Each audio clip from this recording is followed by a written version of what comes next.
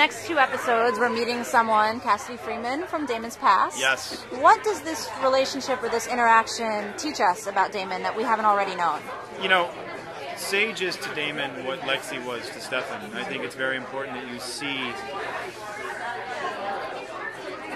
the catalysts, the stimuli of what made these men become these men, where they came from, who they got their ideas from. I would say it would be as if watching an 80-year-old, listening to an 80-year-old man maybe reflect on his high school sweetheart. Okay. Someone who changed his idea of love and how to live life, or a mentor that you just happen to be Stefan.